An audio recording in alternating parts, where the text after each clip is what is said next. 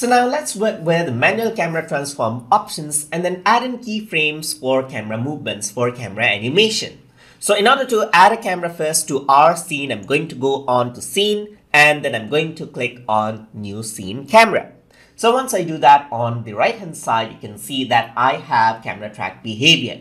So this is what we looked at in the previous lesson, and this is what we're going to focus on this lesson. So over here, you can see that there's position X. So if I were to click and drag it, you can see that it pans the camera left and right here.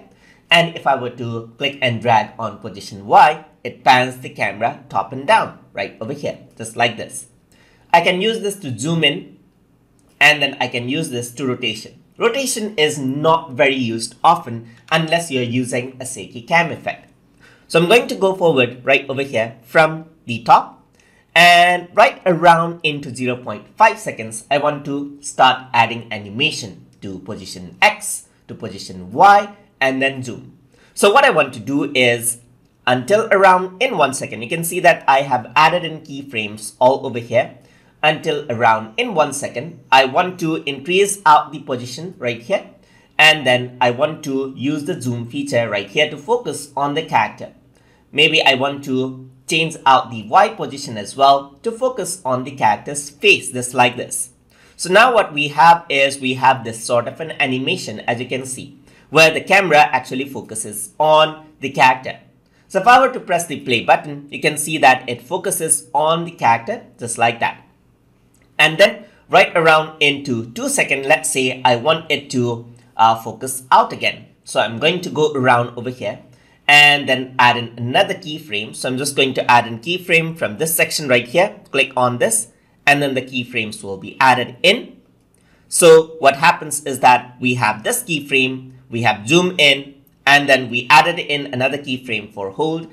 And then right around over here, what I want to do is zoom out a bit, let's say, and then change this out, change the camera movement and the position as well. So what we have is this as a final result. So if I were to press the play button right here, you can see that the camera zooms in and then zooms out a bit. And there you go. So you have camera animation just like that. So what else I'm going to do is I'm going to add an ease into the keyframes right here. So you can see that the movement is quite abrupt. So I'm just going to select it out and I'm going to ease it out. If you're not used to keyframe yet, then you might want to view my tutorial lessons on keyframe animation and then get on with this lesson so that you are more familiar with keyframes. So I'm just going to play around and press the play button right here. And you can see that it is much more smoother now. So there's a smoother movement.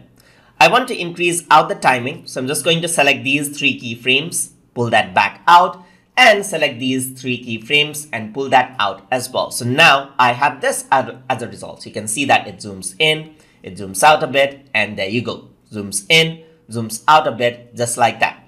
So I'm going to go around right here. So at the end, what I want is I want the same camera position. So it actually kind of loops back. So there you go. So now I have zoom in, I got zoom out, and it zooms back out. And again, there's a zoom in effect, just like this, as you can see. So now what I'm going to also do is change out the type of keyframe. So if I want it to jump from one shot to another, instead of having an ease, you can right click and toggle whole keyframe. So what this does is that you can see that the camera now jumps into different shots like that. And this is how it looks like. So it all depends on what kind of camera movement you like. So on the first hand side, what I want to do is let me just select all of these right here, just like this. And then I'm going to go for ease, and there's a smooth zoom in right here. And then there's a jump right here from that section. So zoom in and then to jump out, jump cut, just like that. So that is how you can add in manual camera transformation, animation, and add in keyframes to it for manual camera animation. And this is more in control compared to mouse and touch input. So I hope you guys learned something as always. And as always, please like, comment, share, and subscribe.